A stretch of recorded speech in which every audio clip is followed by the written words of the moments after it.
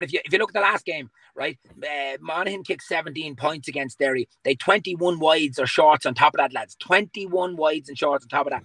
Monaghan had winnings in the game all day, right? They left the back door open and they were caught for 3 goals, right? Simple as that. That was the difference between the teams.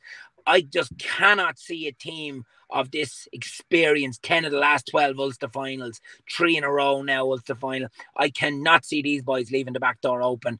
I think they'll completely go out and mirror what Derry are doing. And then what do you do then? I think you're taking McKinless's biggest strength. You're taking Conor Doherty's biggest strength. You're taking their transition play out of the game because there's no space. There's no turnover. You're not exposed. You're taking that out of the game.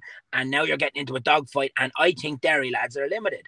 I think they're exceptionally well coached. I think they've 3 or 4 Rodgers, McKinless, McCaig, McGuigan, Emma Bradley off the bench. McFall is going to come back to haunt them. He's going to be a huge loss for them when it comes down the stretch, when they don't have that top class sub to come in, But I think outside of that, Benny Hearn's playing well. Niall Loughlin's playing well.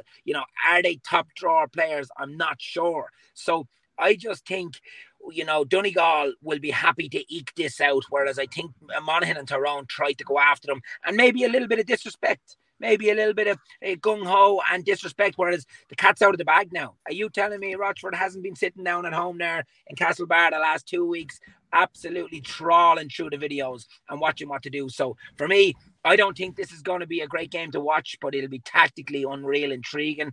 And I can't see Donegal being betting it because I don't think Derry are going to get the goals, opportunities that they got previously against the other teams.